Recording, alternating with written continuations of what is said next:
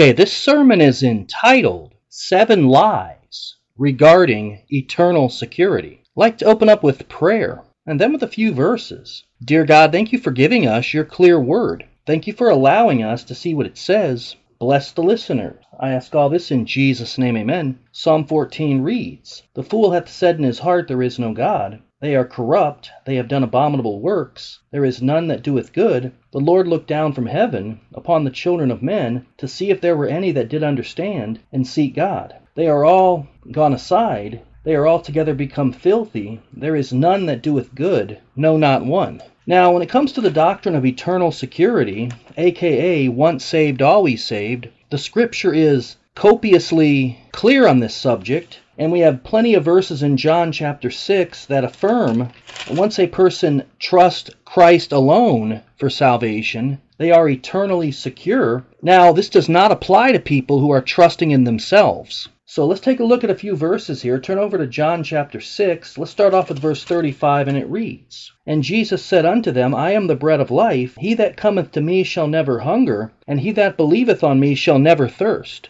Now, if you think you can lose salvation, you have partaken of the wrong bread. You have not received the bread of life or the water of life, and that's why you think you'll perish. Now, in John 6:37, we see a reiteration of this truth. It reads, "All that the Father giveth me shall come to me, and him that cometh to me I will in no wise cast out." Verse 38, "For I came down from heaven, not to do mine own will, but the will of him that sent me. And this is the Father's will, which hath sent me, that of all which he hath given me I should lose nothing, but should raise it up again at the last day." Verse 40, "And this is the will of him that sent me, that every one which seeth the Son, and believeth on him, may have everlasting life, and I will raise him up at the last day." So we see several promises here. We see that the believer in Christ will never thirst, they'll never hunger, they will never be cast out, God will lose none of them, and they will be raised up at the last day, and they have everlasting life. Now, anyone who can read these verses and still think that you can lose salvation is 100% spiritually blind, unsaved, and perhaps a reprobate. Yet we have scores of people out there who hold to this garbage, and it's just proof that they believe in another Jesus and another gospel. So, in keeping with these opponents of eternal security, they're guilty of many lies regarding this subject. Number one, they claim that those believing in eternal security just want to keep sinning. Well, my rebuttal to this would be, you guys want to keep sinning too. It's just you can't admit that because it destroys your pretension of self-righteousness. And here's what's ironic about this. These false prophets out there, they preach a false gospel. They do so deliberately, habitually. They practice sin when they preach their false gospel, and they do it unrepentantly. So it's kind of like according to their own standard and system, they would be damned because they keep on sinning themselves. The second lie against eternal security is they claim that we accuse those who fall away as never really being saved to begin with. Now, I don't do that. I just claim that if a person falls away, whatever that means, that they're still saved. Because the Bible says that God is faithful. It also says that if we believe not, he cannot deny himself. So I don't teach that a person was never truly saved to begin with just because they fall away. I believe that a person was never truly saved to begin with if they've always believed a false gospel. But that's a different issue. Number three, they claim that we're giving sinners false assurance. Now, the reason why they say this is because they think eternal security gives false assurance. When the people making the accusation, they're the ones with false assurance. Their assurance is based on them. If you're actually saved, you have true biblical assurance based on the finished work of the cross. And there's nothing false about it. Jesus dying on the cross for our sins, paying the entire sin debt, finishing our salvation, saving us to the uttermost, as it says in Hebrews chapter 7 and verse 25, is true assurance.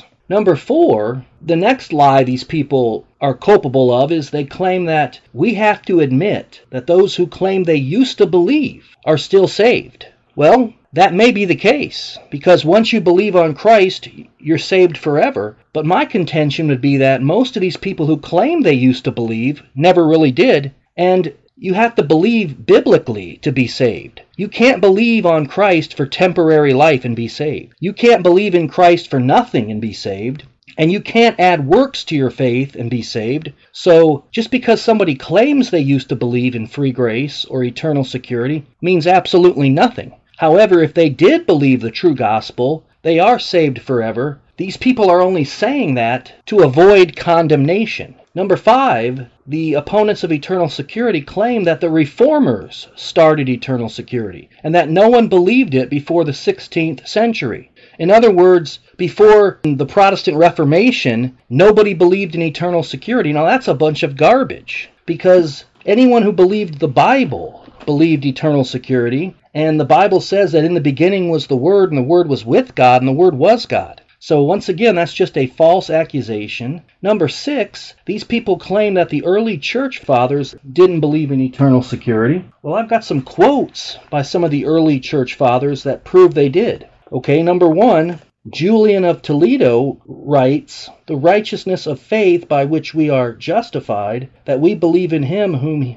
we do not see, and that being cleansed by faith, we shall eventually see him in whom we now believe. If someone believes in Christ, he is saved by faith alone." I have other quotes by the early church fathers that prove that they believed that salvation was by faith alone, which is part and parcel with eternal security. St. Origen writes, "The apostle saith that the justification only of faith sufficeth." So the early church fathers may have some patristic writings that denied this at one point, but that doesn't mean that they always rejected it. And then finally, the 7th lie about eternal security is that you're a Calvinist if you believe in eternal security. Well, this is not true at all, because Calvinists have a false version of it. Calvinists believe in what's called the perseverance of the saints. That is not eternal security. Eternal security is the one who believes on Christ will never perish, will never hunger, will never thirst, has everlasting life, and will be raised up at the last day.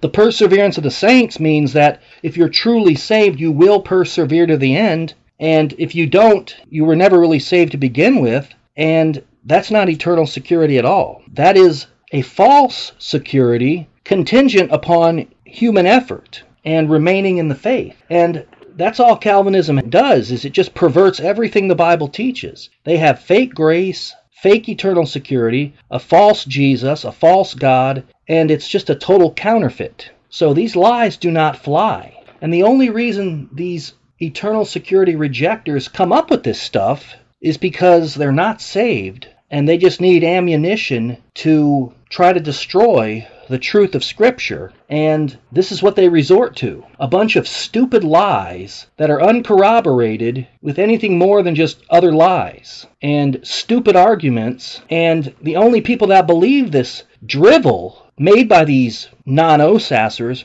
are other unsaved devils who agree with them. And that's all there is to it. So watch out for these liars and these blasphemers, because the only reason they're rejecting eternal security is, like I've already said many times, they're not eternally secure. They do not have real salvation, and they don't have eternal life. All they have is something that the Bible doesn't teach, which is temporary life that can be lost, and if it can be lost, it will be lost. So the conclusion of the matter is that everyone who rejects eternal security will inevitably go to hell based on their own teaching. That's all I have. Let me go ahead and close in prayer.